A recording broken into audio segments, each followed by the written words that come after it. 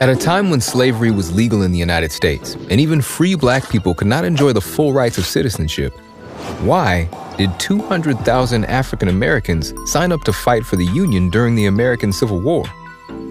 At the outset of the war, the abolition of slavery was not a war aimed for the Union, but many African Americans saw the conflict as an opportunity to fight for citizenship.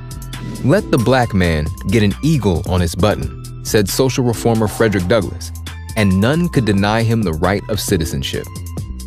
Deeply rooted racism meant that African Americans had been barred from bearing arms in the U.S. since the Militia Act of 1792. President Abraham Lincoln feared that lifting the ban could prompt slaveholding states in the North to secede from the Union and join the Confederacy. As the war progressed, calls for black enlistment grew among abolitionists, while the number of white volunteers signing up to the Union Army decreased, leaving the military short of personnel.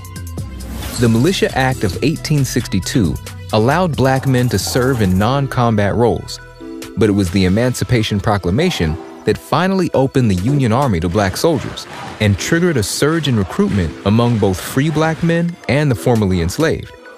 Around 180,000 signed up to serve in the Union Army, making up 10% of all fighters, while 20,000 to 30,000 bolstered the ranks of the Navy at sea.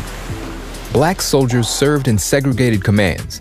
They often received inadequate equipment, less pay, and poor medical treatment compared to white soldiers. But they showed immense bravery, proving vital in many Union victories. So why does it matter?